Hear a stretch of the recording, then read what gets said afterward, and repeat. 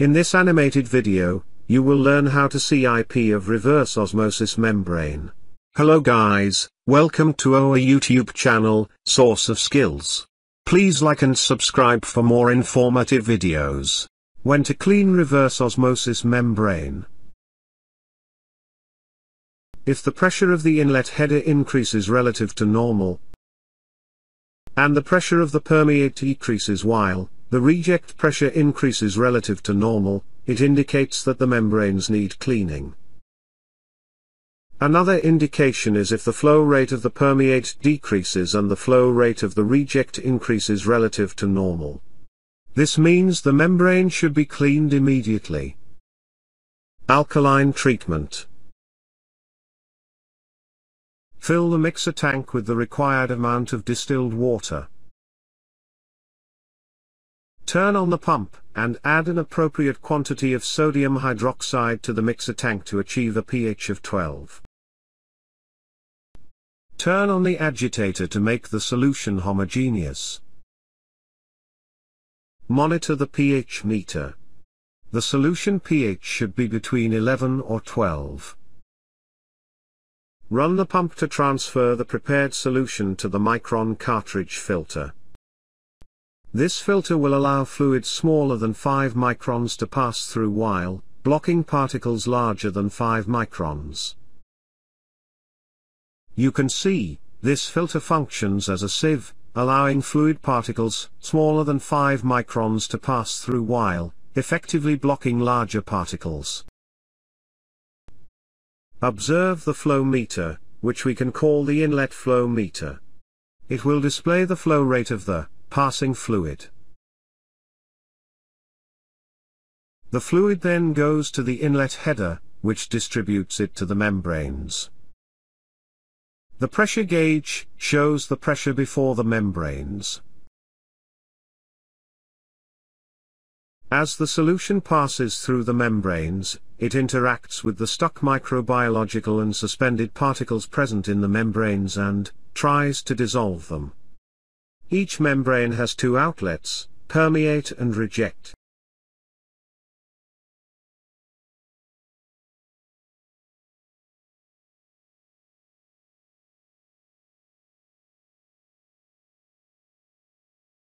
Permeate goes to the permeate header, while reject goes to the reject header.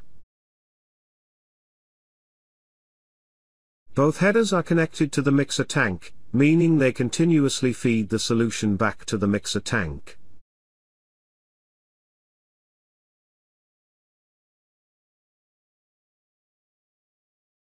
The flow meters show the permeate and reject flow rates, respectively.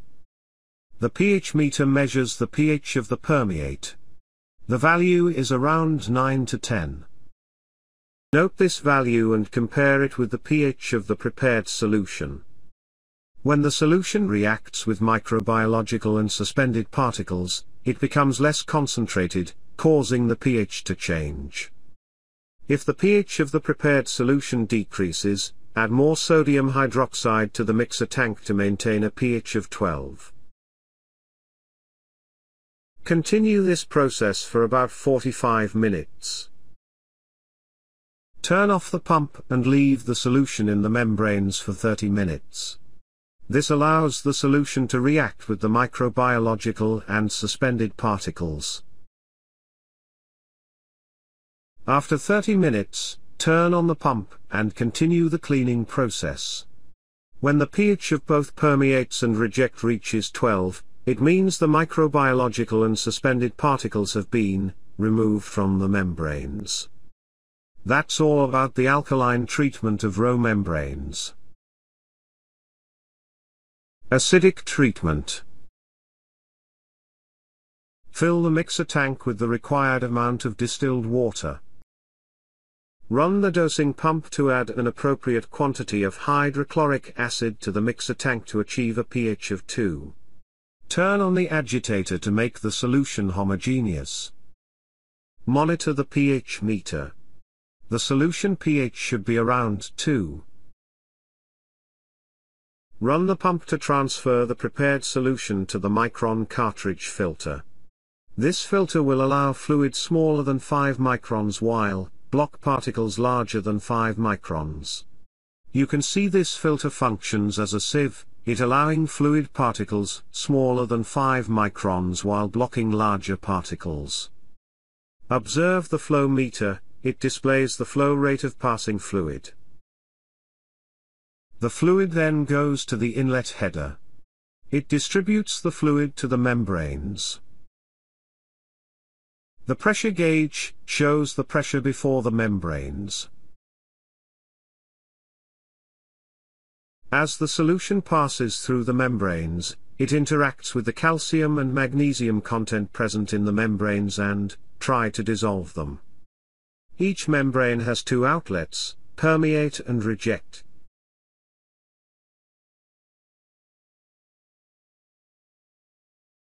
Permeate goes to the permeate header, while reject goes to the reject header. Both headers are connected to the mixer tank. They continuously feed the solution back to the mixer tank. The flow meters show the permeate and reject flow rates respectively.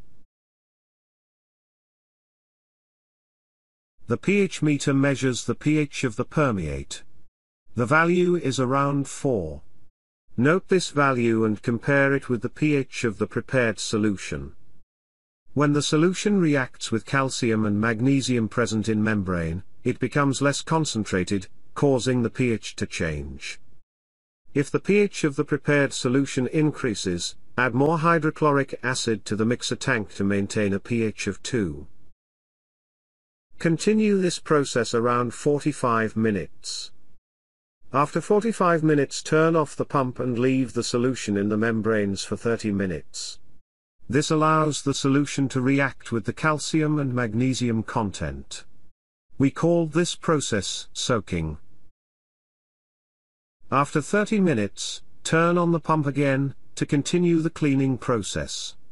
When the pH of both permeates and reject reaches 2, it means the calcium and magnesium content has been removed from the membranes. That's all about the acidic treatment of row membranes. Flashing. It's time to remove the chemicals we used to treat the plant. Close these two valves and open these two valves. Continuously feed distilled water into the mixer tank. Turn on the agitator and pump. Distilled water will go through the plant and drain through these two valves. Continue this process until the pH of these 2 meters reaches around 7. A pH of 7 indicates that the chemicals have been removed from the plant and the flashing process is complete. Thanks for watching this video.